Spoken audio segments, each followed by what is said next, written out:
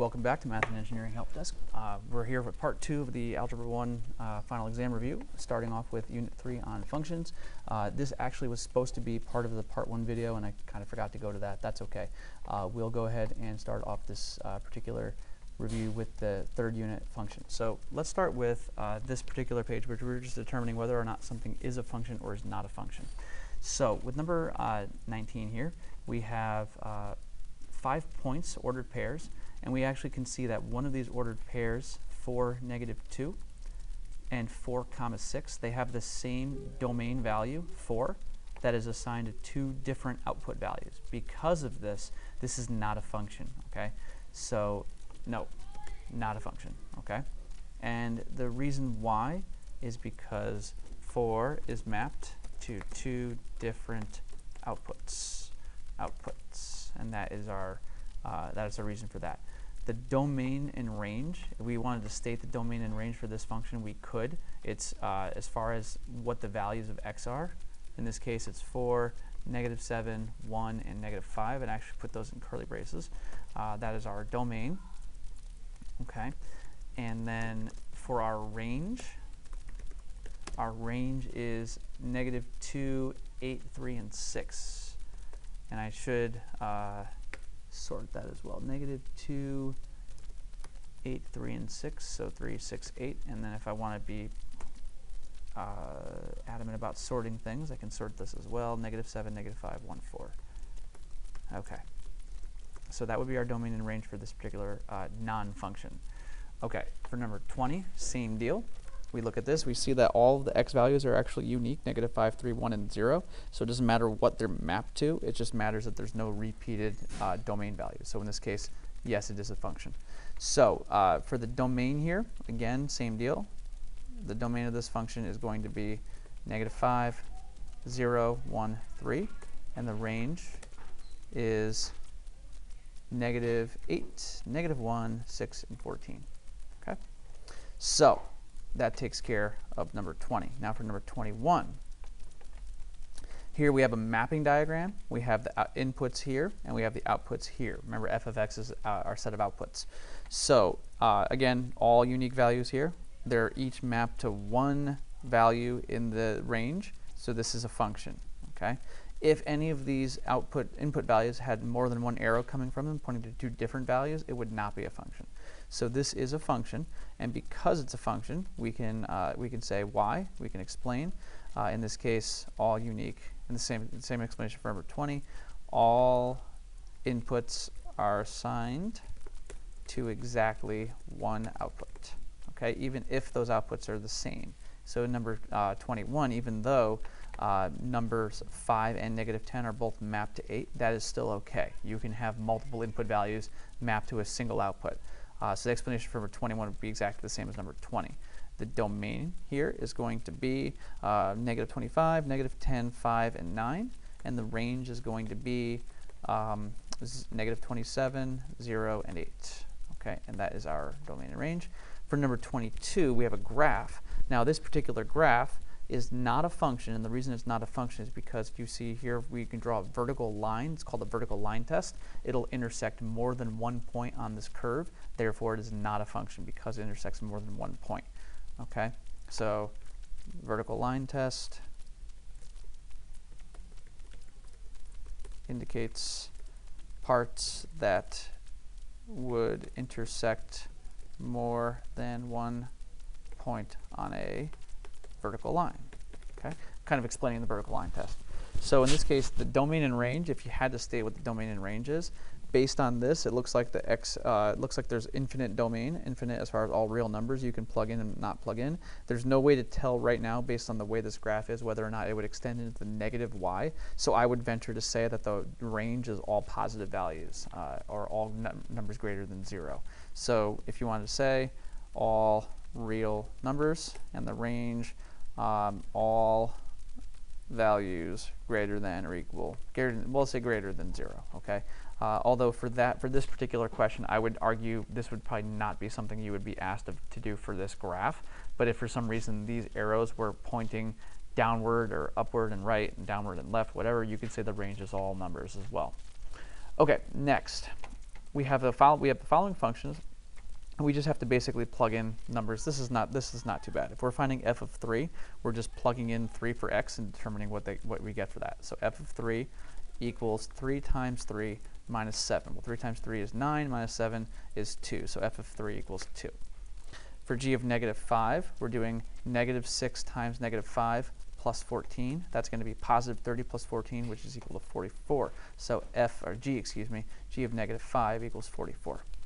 For h of 6 here, we just have to plug in 6 for x. So h of 6 would equal 6 divided by 2 plus 7. So that's 3 plus 7, which is just 10. So h of 6 equals 10. All right, so plugging in values, if you're asked to find a h of value or a function of value, just plugging in that number for x and determining what you get. That's all. Not too bad. Okay, for this problem here, we have a graph.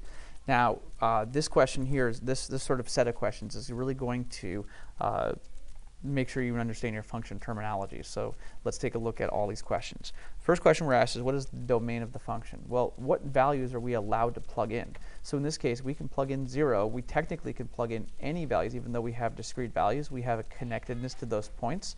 So therefore, we can argue that we can say that all of the values between 0 and 6 inclusive is our domain. So we can express that a couple of different ways. I like to express that using a compound inequality. So 0 less than or equal to x less than or equal to 6 is the best way to explain that. You also could write that out in words, of course. The range of the function. What are the maximum and minimum values that we can use that we get for outputs? Well, according to this, 0 is one of the values, so is 40, and everything in between. So the same here, the range, we'll use y for our outputs. So our range is going to be 0 less than or equal to y less than or equal to 40. Okay, so all those values would be included. For f of 3, we're just determining what the value of the graph is at 3. So if I start here at 3, I can see that that's 20. So f of 3 equals 20. 5.5, same deal. This time I'm going to go in between 5 and 6. If I go to 5.5, that's also 20. So the value of f of 5.5 is equal to 20. The value of x does, what value of x does f of x equal 20? So here we're going to determine what output value, what input value, would yield this output value. So if I look on my graph, here's 20, and I can see that 3 would provide that, and so would 5.5. So in this case, number 30 is kind of, in my opinion, kind of a trick question, or you can say there's more than one answer. Okay, so you can say 3 or 5.5. You could also say both. I would say both. For what value of f of x does f of x equals 40? Well, that's going to be 5. I look at the graph and see here's 40, and then 5 is the output value, so in this case the answer is 5. Okay? All right, so that concludes Unit 3. Let's talk about Unit 4 now, linear functions. Okay, so this is a little bit different than what we had from the previous video. This time we have to graph these functions. So we'll go over a couple of different graphing techniques that we can use to graph these functions. For standard form, slope-intercept form, y equals negative 3x plus 5. The strategy that works best here is to start with the y-intercept. So if I start at the y-intercept and want this graph at negative 3 is my slope, 5 is my y-intercept. So I'll start at 5, I'll put a point at that, I'll use the exaggerated point right there, boom. Okay, so that's going to be our y-intercept. So we'll start our graph there. And then according to the slope, negative 3 is our slope, which means we're going to be going down 3 units and right 1 unit. So if I start here and I go down 3 units and right 1 unit, then I'm going to put that point there. And then if I continue, I can put more points in the same spot, and then I can just draw a line connecting those points. So I'll do that right now. Let's go with purple. What the heck? Okay, so we'll start here, and let's try to graph this accurately as we can. Be right about here, and there's our graph. So we just have to connect our points once we're done. We just have to connect all the points that we put on there. I recommend putting 3 to 4 points on your graph to give yourself a nice spot, but also notice that the line should extend beyond the graph itself to indicate that it does continue in all directions. Okay, so number 33, same deal here. Let's go ahead and plot the y-intercept first. In this case, it's negative 1. So we'll put the point at negative 1. Boom, there it is.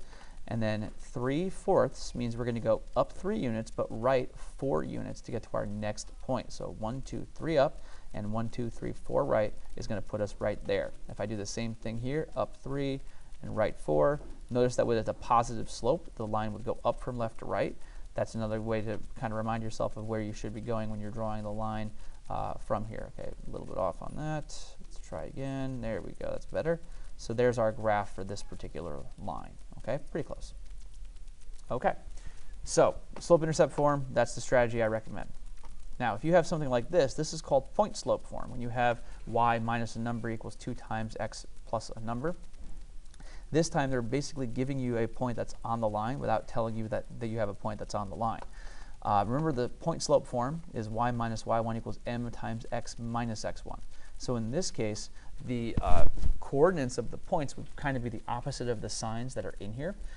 And that's actually how we would plot that first point. So in this case, the first point would have -1 as the x-coordinate and +3 as the y-coordinate. So there is where that slope would be.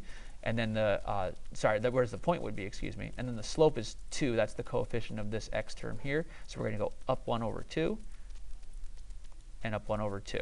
Okay, so that would be our, those would be the points that we can use for this particular line. Let's draw that through. And let's extend that, and that should be good. Okay. Now, I just want to prove to you that that works. If you also could rewrite this particular function as a slope-intercept form. If you distributed, you'd have 2x plus 2, and then you'd have to add 3 to both sides. That would give you y equals 2x plus 5. See how the y-intercept is 5 here, and the slope is still 2, so that point-slope form works just fine.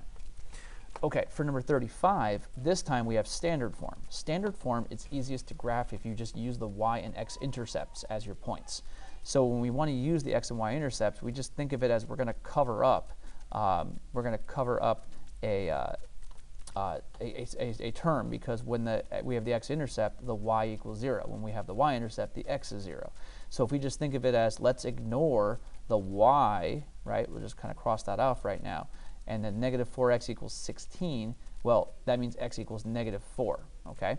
So the x-intercept on this graph is negative 4. So I'll put a point on negative 4 on the x-axis.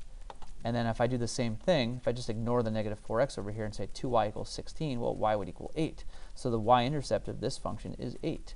So therefore, those 2 points would graph like this. So here's our graph for this line, right? Something like that. Okay? So using the intercepts in this case is recommended when you have it written in standard form. Now for 36 and 37, these are easy if you understand the rule. Let me just kind of move my line out of the way because I'm covering up the previous problem here. Let's see if I can just drag this up. Can I? Can I? No, you're not going to let me do it? All right, fine. Okay. Yeah, it's not going to let me do it. That's okay. We'll fix that. All right, x equals 9. That's the one we're looking for. I just want to redo that, put that line back on. Okay, so anyway, y equals negative 6. That's a horizontal line. If it's y equals a constant, it's a horizontal line through that part of the y-axis. And that's kind of what you can use to remember whether you're going horizontal or vertical. Y equals negative 6 means that you want all the y points that have a y-coordinate of negative 6, which basically is a horizontal line through here because all of the y-coordinates of this line would be negative 6. So there is our line for that. Similarly, when we have x equals 9, which is what 37 is, we're going to do the same thing. We're going to go to the x-axis, we're going to plot 9, and this is going to be the set of all points that have an x-coordinate of 9. And that would be the graph for that. Okay? So horizontal line for y, vertical line for x. All right, next question. What is the x-intercept, what is the y-intercept, slope of the line, and what's the equation? So here we have a graph. Okay? Now the x-intercept, according to this, looks like it's about 3.5. Okay, because it's in between 3 and 4. We'll say 3.5 is our best estimate for that. The y-intercept in this case is where it's crossing the y-axis. That's crossing the y-axis at negative 6. And what's the slope of this line? Now, there's a couple ways I can go about the slope. Here, actually, what is the strategy that I could do is I could do the opposite of the y-intercept divided by the x-intercept. That's one strategy that you can use because we have 2 points here. So if I did the change in y over the change in x to get from here to here, I actually could get the slope for that particular line. Another strategy I could employ is just marking off 2 points on the line that are clearly on intervals that are noted by the graph. So I noticed that there's one right there as well. I can do the difference in the y over the difference in x here. In this case, the difference in y is 5, and the difference in x is 3. So the slope of this line is 5 over 3. Okay? So we say that that's the slope. As again, we also could have gotten the same thing if we did the opposite of 6 and divided it by 3.5. That should also yield 5 over 3 as well as the slope there. All right, so given that, what's the equation for the line in slope-intercept form? They want, in this case, if they want slope-intercept form, they want y equals mx plus b. So that means that in this case, the slope is 5/3 times x, and the y-intercept, oops, I meant to write b there, and then it's minus 6.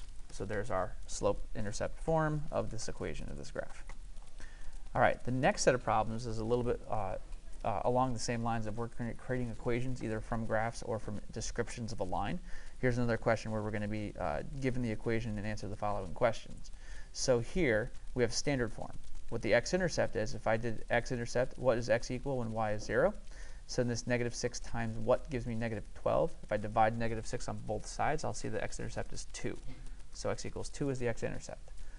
Y-intercept, same deal. If I just cover up my x and just say 3y equals negative 12, I always see that y equals negative 4.